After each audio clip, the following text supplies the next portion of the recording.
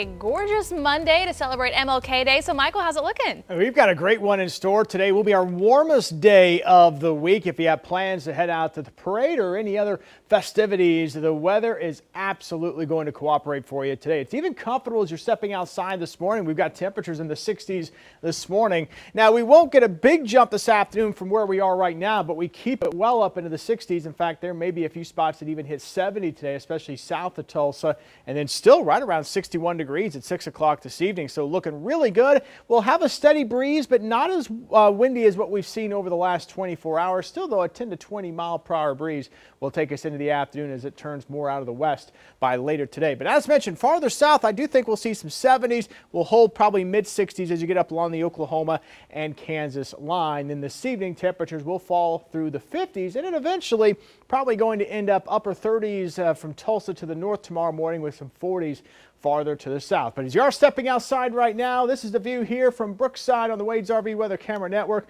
We are in great shape. We've got some clouds filtering through, but again, nothing that's producing any precipitation for us as we go throughout the day. Frontal system is pushing to the east, but the highest chances of any rain today are going to stay out to our east. And then the next system comes in pretty quickly, so this will move through. We'll stay quiet tonight and most of the day tomorrow, but here comes the next system that's going to move in the middle of the week.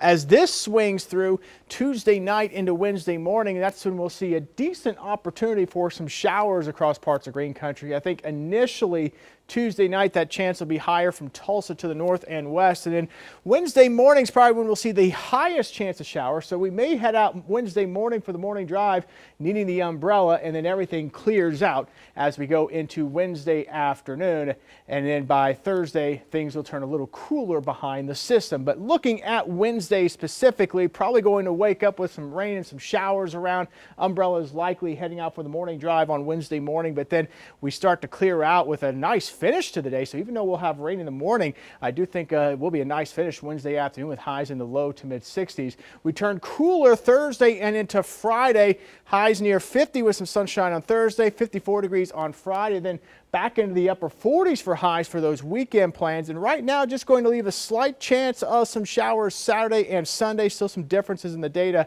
regarding any chances for rain over the weekend, but we'll be fine tuning that as we get a little bit closer. And we'll take you into next week as well in that 10-day forecast coming up in the next half hour.